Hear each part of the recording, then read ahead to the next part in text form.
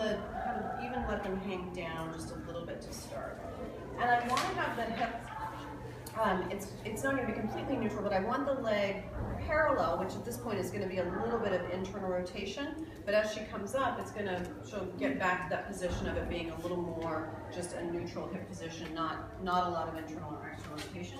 So just like we did for the body with the roll up and all the moving around, we can help that by just kind of giving that little bit of an internal spiral. I'm not really moving her thigh so much, like the bone, as much as I'm just getting the skin, the soft tissue, to get into that place so that it's easier for her.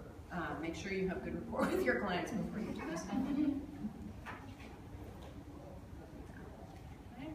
So again, we're going to get the standing through that fifth line, or through the point just under the cross section of the lower leg, and that's the point where she's going to stand. And if you had stirrups on, you could push into it like that.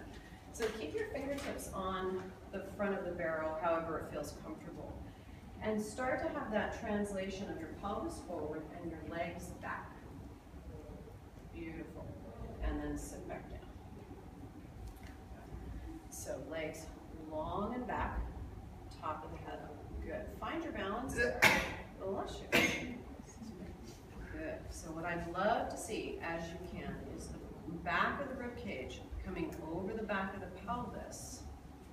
Yeah. Keep standing down through your feet. Push down through your feet.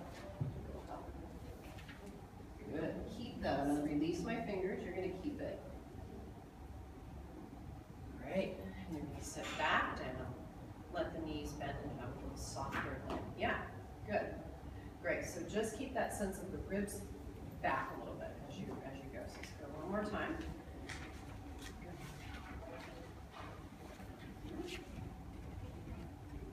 Good. That's much better. Great with the rib. And as you come down, let the knees bend again. And I want you to feel like, instead of straightening your legs so much straight out in front of you first and then going back, kind of have it all happen at once. So they can straighten, but it's going to be almost like you're pressing through the foot and straightening as you go back. So the foot doesn't have to stay so far under you. You can have it forward a little bit. Yeah.